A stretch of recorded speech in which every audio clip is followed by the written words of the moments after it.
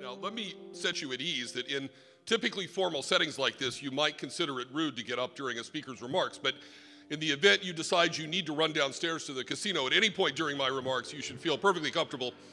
You'll be welcomed by all my friends there. Now, you heard folks who preceded me here at this lectern a moment ago talk about the role of loyalty. And this, of course, is a big issue in our business. And I do want to spend a minute on it because as a Chamber of Commerce, I think this is a very transferable notion, and it has deep consequence for many of us operating in businesses where consumers have lots of choice. We looked very carefully at the behavior of our customers, and we discovered that we were getting about 38% of their gaming budget. Now, I don't care where you go to school, even Harvard, 38's not very good. You don't call home to your mother and say, "Mom, I got a 38." The customers you're going to work with tonight who know you and who you care about, they're giving 62% of their business to somebody else. It's a little bit like knowing your wife's past dating history. This is very disturbing.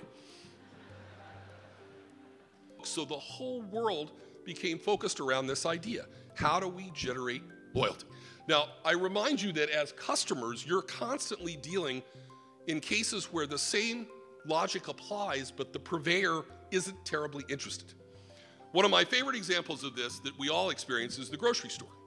Now, in a loyalty environment, the best customer, the most loyal customer, needs to be rewarded for loyalty.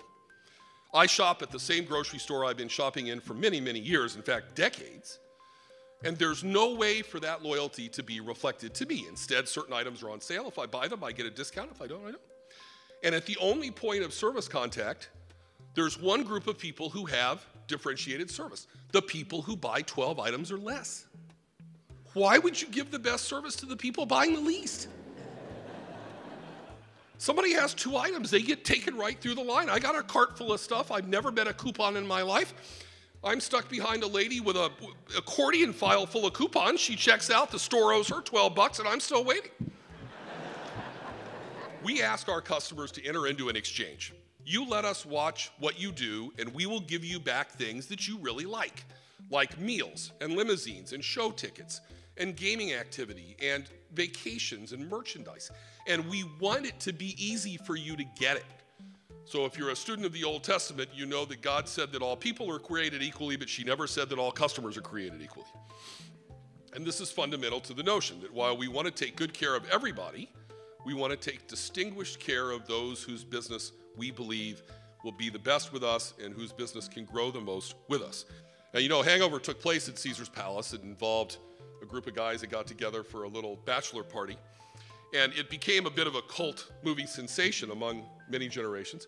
And we had a customer, Chinese fellow of very considerable gaming worth, who came to us after Hangover became very popular, and he said, "I'm turning 40, and I want to relive Hangover." Well, what does it mean to be in Hangover? Well, Mike Tyson's in Hangover. It turns out Mike lives in Vegas, and he's generally available if you ask him nicely. And you can work with the Society for the Prevention of Cruelty to Animals to have a tiger visit your facility if you treat them properly and keep them out of the way of other small animals and children. And we were able to create an experience that looked to this gentleman a lot like Hangover. Now, I tell you this, obviously an extreme case, to give you an indication that that is really what we're in the business of doing, creating highly customized, rather extraordinary experiences for our guests that are based on what we learn about their interests that allow us to treat each of them in a special and different way. I would suggest almost no matter what business you find yourself in, whether it's serving consumers or serving businesses directly, there is a way to think about what are the salient issues that drive loyalty, not simply price, that enhance the value of the experience of your customer, and how can you learn about them and consistently invest and reinforce in that experience as we've tried to do in this one.